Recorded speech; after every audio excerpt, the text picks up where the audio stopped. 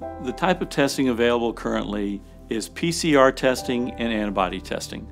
It's important to know what each does and how they're different. PCR testing looks at the nuclear material inside the virus, identifies it, replicates it, and then can identify it by the test, the nasopharyngeal swab or saliva. An antibody test is very different. It's identifying a unique antibody to a unique piece of material on the COVID-19 virus.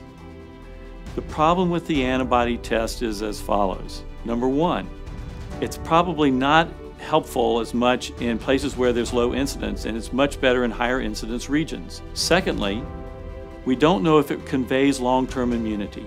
And thirdly, there's an overlap between the PCR test and the antibody being positive. So a positive antibody test does not mean the person is not contagious at that time.